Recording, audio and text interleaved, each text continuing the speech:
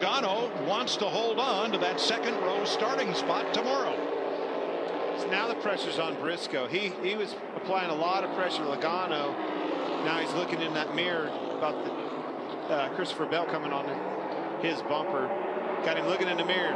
Never a good thing, Larry. Well, and with Logano and Briscoe holding up Bell, all of a sudden now Denny Hamlin and Ryan Blaney, they pull right into the back of this group. 5.5 to go. Suarez in a cakewalk now. It's all from Logano on back. And Mike, you mentioned it. You look Logano back to Blaney, that's a huge difference where you're going to start that all-star race. Briscoe's going to have to move him. The question is, will he? If he's going to get around him, he's going to have to move him. There's that downshift to Blaney we were talking about.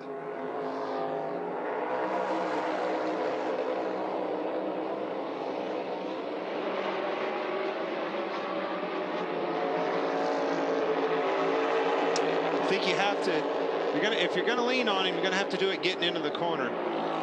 Get it out from underneath of him, getting in, run him up the racetrack. 3 laps to go. That's hard to do when you're looking in the rearview mirror. And Christopher Bell, he realizes I'm faster than these two guys. I just can't find a way to get around them. Well, he's faster in the wrong areas again. Like I was talking about, you can get in the corner and be faster. You can't go through him unless you're going to go through him. If you're going to hit him and move him up the racetrack, that's one thing. But you got to be able to be better than them up off the corner. That's where you're going to pass.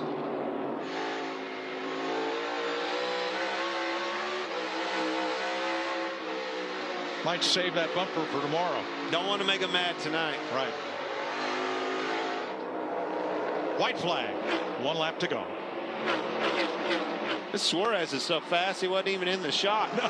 Very impressed with his race car and the job he did. They were ready for the opportunity, and boy, did they pounce on it. Christopher Bell almost got up beside Briscoe in turn 2 and just couldn't make it stick, had to back out of the throttle. Daniel Suarez wins qualifying heat #1 from Joey Logano, Chase Briscoe, Christopher Bell, and Denny Hamlin.